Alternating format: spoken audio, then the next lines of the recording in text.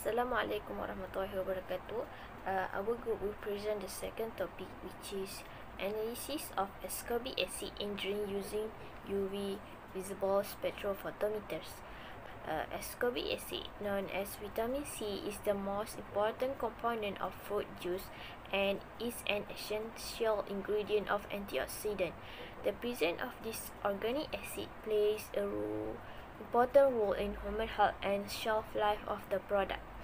UV visible spectroscopy or spectrophotometry is a quantitative technique used to measure how much light a chemical absorbs.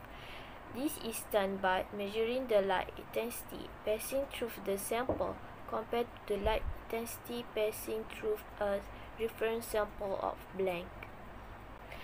The principle of UV visible spectroscopy is based on the absorption of ultraviolet or visible light by compound, producing different spectra. Then the spectrophotometer would by passing a light beam through a sample to measure the light intensity of the sample.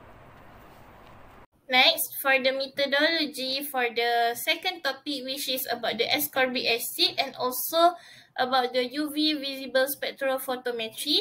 For the methodology, we have two parts, which is the titration method and also the UV spectrophotometry method. For the first part, which is the titration method, the first thing that we do is for volumetric analysis for the determination of vitamin C, which is the ascorbic acid, a standard solution of potassium iodate was used. Each of the selected fruit juice samples was pipetted into a conical flask, which is 10 ml. In the conical flask, 5 ml of 0.2 molar potassium iodate, 2.5 ml of 1 molar HCl, which is the hydrochloric acid, and a few drops of starch solutions were added. The solution was then titrated against a standard solution of 0.01 molar potassium iodate until a dark blue color appeared. For the second method, which is the UV spectrophotometric method, firstly, standard solution of ascorbic acid were prepared within the sample range between 1 to 100 mg per liter.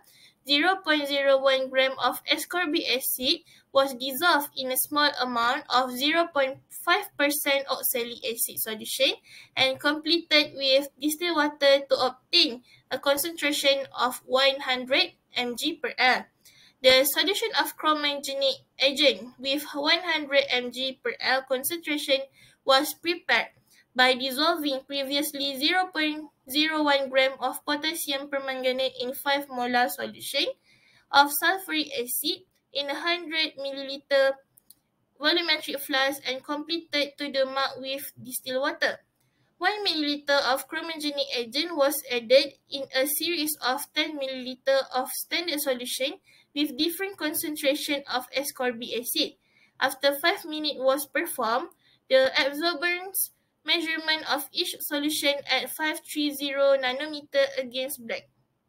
The important and the added information is that the potassium permanganate as chromogenic reagent and the reduction of absorbance measured when potassium permanganate solution react with ascorbic acid solution is in acidic medium. Hi, so now I will explain about the analysis part. So for the analysis part, measurement of vitamin C in the commercial fruit juices were carried out with 3 replications and presented as mean, max, mean, standard deviation, confidence interval, and also coefficient of variation. And the comparison of two methods used for determination of ascorbic acid content in fruit juices, sample was done by paired sample t-test for equal means of vitamin C content. A p-value which is 0.05 under 0.05 was considered as statistically significant.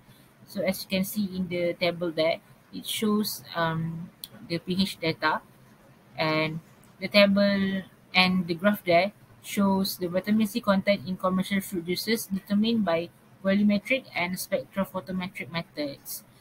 And for the figure 1, the calibration curve picture, it shows that the calibration curve for determination of vitamin C content, which is the concentration of the ascorbic acid versus the absorbance. So as you can see there, the value get is 0.9876, the value. So that's all from us for the analysis part. Thank you.